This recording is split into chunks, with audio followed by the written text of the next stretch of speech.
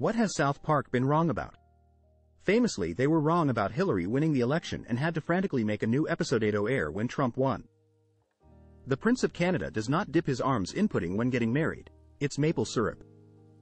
Most famously, climate change, global warming, man-bear-pig. They used to think it was just Al Gore being alarmist and trying to get attention. Hit started going downhill and they realized they were wrong. So they even made an entire two-parter where they essentially apologized and had man-bear-pig kill a shitload of people. Tom Cruise never came out of the closet. I, in fact, did not get a low job after watching Book of Mormon with my wife.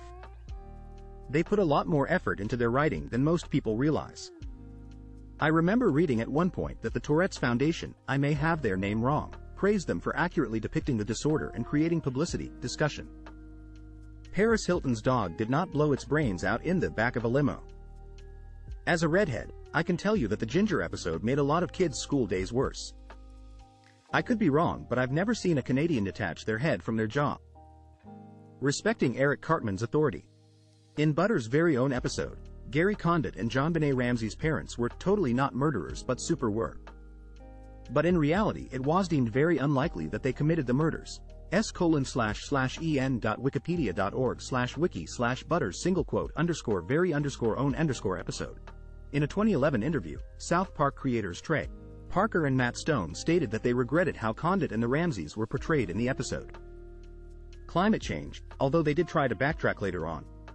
It's Tolkien, not Token. And anyone who thought otherwise is racist. Which genre of music do you loathe? Songs specifically made for TikTok. As a Christian rock is the cheesiest and most cliched thing ever. Bro country. 9 times out of 10 when people say they hate the genre, they don't actually hate country music. They hate hitty repetitive lyrics over a * hitty drum loop with added snaps on the 2 and the 4. It almost single-handedly destroyed the whole scene. Now though, thanks to the rise of people like Zach Bryan, I think it's finally starting to correct itself. Edit. Anyone interested in what decent country sounds like today, I highly recommend Chris Stapleton, Sturgill Simpson, and Tyler Childers. For more of a mainstream, cleaner Nashville sound that doesn't make you want to eat the barrel of a 12-gauge, I recommend Luke Combs and Eric Church. Both have consistently put out great stuff. Edit number 2. Almost forgot my personal favorite, Jason Isbell, one of the best songwriters alive today. His album, The Nashville Sound, is a no-skip album in my mind. Edit number 3. It hit me, I've left some women singers out, and that's entirely my fault, so I'll throw a few recommendations out that I personally enjoy. Casey Musgraves, long career as a writer as well. Brandi Carlile, and personally it hit or miss for me, but Lainey Wilson seems to be an up-and-comer on the scene. I also recommend The Highwomen, a supergroup containing both Brandi Carlile and Amanda Shires, the wife of Jason Isbell that I recommended before. They did an excellent cover of The Chain, in my opinion. Edit number 4. Everyone in the comments are also posting great artists that I really believe deserve a listen, that I just forgot to include, so I'll post them here so they don't get lost in the shuffle. Coulter Wall, Cody Jinks, Sierra Farrell, Orville Peck, Allison Krauss, Whitey Morgan, Drive-By Truckers, Steel Drivers, Old Crow Medicine Show, Jamie Johnson. Country rap, hip-hop, modern country music. A lot of these TikTok songs are just so formulaic, almost to the point where I can practically guarantee they have a family member who works for a label. Can't answer that, because I would be implicitly admitting it's music in the first place. Bad music I despise. All guns magically disappear from the world today, and can never be recreated. How does society change tomorrow? We are going to get some badass developments in the world of archery. John Wick 5 undergoes a heavy rewrite.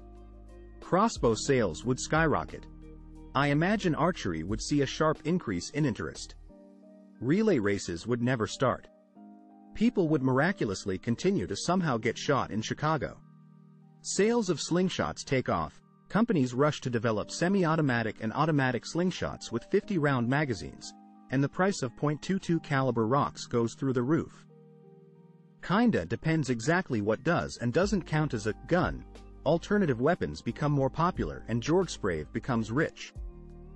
What instantly ruins a burger for you? Excessive height. When the patty slips out the other side. When they cost $20 plus. Poor construction. When it flies out the other end. Stick everything together with a blob of sauce. Wet untoasted bun. If I can't bite it without the entire thing losing structural integrity related, giant patties suck. Multiple thin patisserie the way to go if you want a meaty burger. People that want to talk while I'm eating a burger. Being too big to fit in your mouth. Pointless. Might as well just throw it all on a plate, and call it, deconstructed burger. What's the best response to, go to hell? Been here since you opened your mouth. Why would I go home with you? I can't go to hell. I'm all out of vacation days. See you there.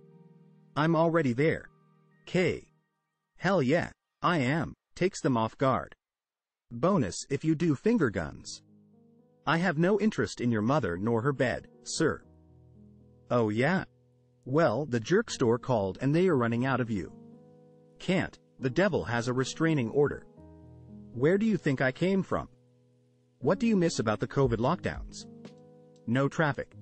My life didn't change at all during, Buttman was my commute to work better. Silence. Just bird singing. No human noises. The giant parking lot across my condo was always empty because it was for a gym that shut down. I could rollerblade there any time of day and it was completely safe. As a nurse who didn't get to stay home, no traffic and cheap gas. Staying at home without making up excuses. The shutdowns happened 1 month before my daughter turned 1. I got to spend about 4 months home with her again. It was like maternity leave again, but more fun. I got to see her first steps, which I might have missed if she was still in daycare. It was hard being home 24/7, but I am so happy I got bonus time. With my kid. I actually saved a lot of money. Absolutely loved being able to spend my dog's last year with her. Quality time we wouldn't have had. Not having a cold for 2 years. I actually saw my friends more since we were video chatting in groups a lot. Personal space was a must. 6 feet away from any other person at all times. Great times. Great times. You find a wallet with $300 in it. What do you find in the wallet that makes you keep the money? A piece of paper with, "Keep the $300, written on it. I once found a wallet with approximately $2,000 when I was a teenager. The money was inside a hidden compartment. I handed over it to the police. Turns out some elderly person got his apartment broken into, and the thief stole his wallet but didn't find the $2,000 so threw it out on the curb. Police called me 1 hour after and told me wanted to meet me and thank me. He handed me a $50 that I accepted. It might not seem much, but I was really proud of myself and there's so much gratification in seeing someone really happy. Found a wallet with just shy of $3 in it in Walmart parking lot. Had rubber bands keeping it closed. Recognized the guy, was part of the housekeeping contractors at my job. This was on a Friday after work and housekeeping isn't in on the weekends. I was off that next Monday but went up there to take it to him. He doesn't speak any English but he started crying when I handed it to him. Didn't even count it, just pulled out $200 and gave it to me. I've gotten 24 steaming hot fresh tamales at least twice a month for the last 3 years now. Edit. The goods. My cards and ID making me realize it's my wallet that I've dropped. $300. If there is no way of identifying the owner. The ID of someone who owes me $300. One of those fake bills that are actually little pamphlets with Bible verses on them. A KKK membership card. What is the most important question to ask on AA first date? So glad you're here with me. I actually wanted to present an excellent opportunity to you. Have you ever wanted to be your own boss? Do you have an entrepreneur spirit? Well, I am a part of a very well-respected company that can offer you these things for a small monthly payment of $500. Are you married? Ask about their friends. Who people spend time with and why shows a lot more than anything they'd ever say about themselves directly. Did you ever find Bugs Bunny attractive when he put on a dress and played Girl Bunny? Just have fun. No need to know everything on first date. Parents, what would you do if you found out your son was a rapist or sexual assaulter? A friend, who is also a parent, walked in on her son abusing a very small child. She straight away called the police, as in called minutes after the act. That was 20 years ago, and as far as I know, he's still in jail. My grandma used to say that she would call the police on anyone in her family that would do that sort of thing. That was until I told her about what their son did to me when I was a kid. I had to leave my home and I became a pariah to the whole family, receiving nasty messages and everything. People say that they believed the person, especially if it was a child. They say that they'd call the police. It's all talk. The moment that the image in their head of their son, brother, father is threatened, they go into defense mode. It's easier for them to see you as a manipulative liar than it is to see him as the kind of person who would do something like that. She died thinking that I was a liar, and the relationships I have with that whole side of the family, including my own mother, are ruined. Their repercussions of me telling the truth about what headed to me is worse than the actual abuse, and honestly, I think that's the hardest part. Sorry for being a ick, but I hate that this is the reality for not only myself but so many other people. I will never see justice and I'll never closure. The same goes for many others. My ex-boyfriend raped my friend. I remember talking to his mother about it and how what we thought our reactions would be. Yell, take him to the police, whatever, versus what they were.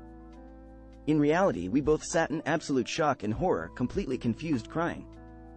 Neither of us believed it at first either and were in denial because he seemed to be such a good person. He ended up going to prison for 3 years, paroled for 10 and had to register. It's so hard to say what your reaction to this would be. You like to think you do one thing, but most likely you do the opposite. Try to figure out what red flags I missed or what I could have done differently as a parent. Report him to the authorities and make sure justice is served. It's important to hold everyone accountable for their actions, even family members.